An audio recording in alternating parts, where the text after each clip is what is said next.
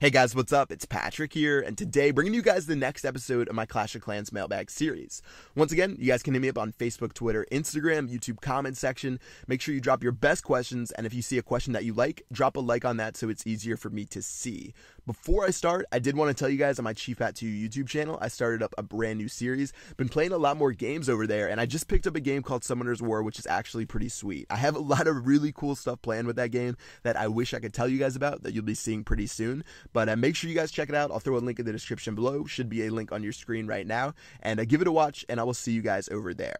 Alright, so starting with the questions, question number 1 from Brandon Pham. He asked, since in the new Christmas update, there was an update where you can save multiple base designs at once. Do you think there will be an update where you can save multiple troop combinations so we can switch off from farming and trophy pushing? So great question. This is a feature people have really wanted to see. I think it's a little bit difficult of a feature to implement, and let me tell you why. So for the difference between like Boom Beach and Clash, because if you guys don't know already, with Boom Beach, you can click a single button and it retrains your entire army composition. With Clash, it's a little bit different because unlike the landing crafts in Boom that only carry one type of troop, it gets a little bit more complicated with Clash. It's sort of hard for me to explain. I've tried to find the words for it, but it's a little bit difficult. But due to the amount of different troop combinations you can use in Clash and the way that troops might die in a battle, clicking one button to retrain that entire army composition is probably pretty difficult to implement. It's sort of like the opt-out system. I think it's something that Supercell actually wants to add. They just don't know the perfect way to add it, and I feel like this might be the same sort of thing. Do they have it to where I just don't even know. I don't know how to explain how they would do it. Maybe they can find a way to do it, but it's just sort of a sticky thing that maybe we'll see sometime in the future, and I feel like it would be pretty cool. You have to calculate like all the army camp differences, and like, are you going to have to switch everything around every time you upgrade your camps or something like that? I feel like it would be a little bit difficult to implement, but hopefully we could see that sometime soon, and I would definitely really like that. Alright, so next question, do you think we will ever see some sort of like clan war tournament or something of that sort? So I think this would be something really cool, and I feel like it would be the next step for competitive gameplay in Clash of Clans. Because right now, you have the leaderboard, it serves its purpose, it rewards the players that play a lot, that have mastered their army composition, and can spend money to be on the top, which nothing wrong with that at all. It just only has a certain segment of players that can be up there, but I feel like some sort of clan war tournament would be sweet, especially for people who have lower level bases. They could get into tournaments that get matched up with one another, and you could have like the most skilled Town Hall 7 clan, the most skilled Town Hall 8 clan, or maybe the clan that has like 1,500 or 15,000 trophies, like some sort of tournament between those guys. I feel like it would be a really cool indicator of skill, and we wouldn't be stuck with just a single leaderboard for those guys who are maxed out Town Hall 10s. So I think we would see that sometime in Clash of Clans future. I'm not sure exactly when, but I feel like that would be one of the big things that would come out. It's sort of like Clan Wars 2.0 that would come out, and yeah, I think that would be really cool. And then if you opened up things like a clan war tournament, then you could bring in things like clan experience, where if you win like clan wars and if you won like clan war tournaments, you would get special experience. Maybe you would have clan achievements where you guys would get third place in a clan war tournament, get this achievement, you guys get gems. They could branch it out into like pretty much a whole entire different game. So I feel like that's definitely something we'll see in Clash of Clans future.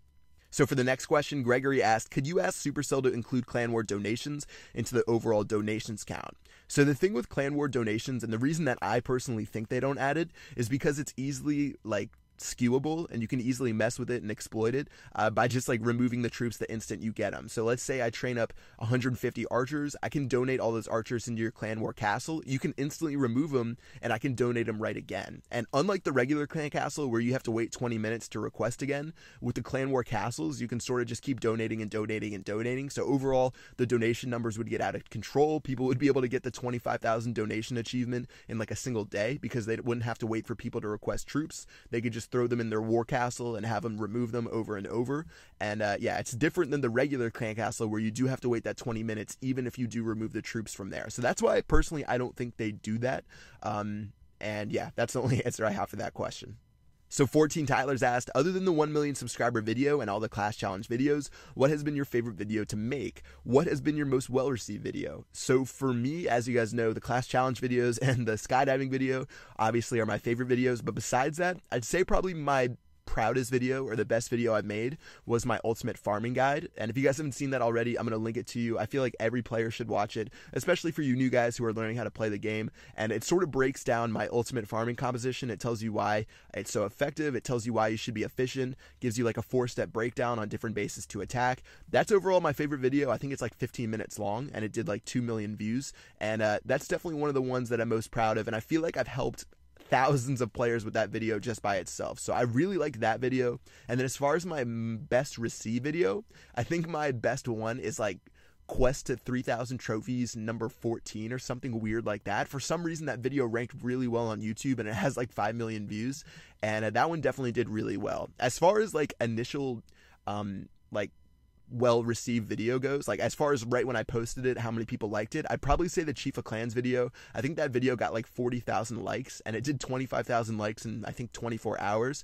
And it has like 750,000 views, which really isn't that bad at all. It's probably not even close to one of my most popular ones, but overall, as far as the likes go, as far as the amount of people asking for another one, I'd say that might be my most well-received video. And yeah, that one did really well. And again, I'm talking about restarting that series. Don't have any more details for you guys right now, but things are definitely looking pretty promising on that end. So final question, Jordan asked, "Hey Pat, huge fan, love the videos that you do. Had a debate in my clan today and thought it might make for a good question. How important do you think walls are to upgrade? For example, do they play a big role when determining village strength overall and clan war matchups? Thanks for the time." All right, so walls are pretty interesting, and starting off with your clan war matchup and village strength question, they definitely do play a part into the matchmaking. So if you guys don't know already, when you get matched up in clan wars, Clash of Clans actually determines your base strength by your offense and your defense, and it gives you a score, and that's how it matches up people, and that's how it knows like that your clans are sort of matched up evenly rather than going off trophies, which are obviously not a perfect solution. So walls definitely do play into that matchup,